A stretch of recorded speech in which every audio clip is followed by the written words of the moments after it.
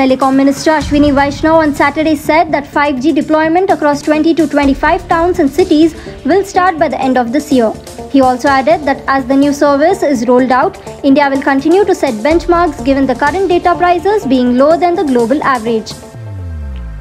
Speaking at TV9 What India Thinks Today Global Summit, the minister said that other countries are keen on giving preference to 5G and 4G technologies developed by India. The 5G deployment will commence from August to September. He further said that in a bid to address the issue of unsolicited calls, India is working on a regulation that will enable KYC identity name of a caller to be displayed when someone calls.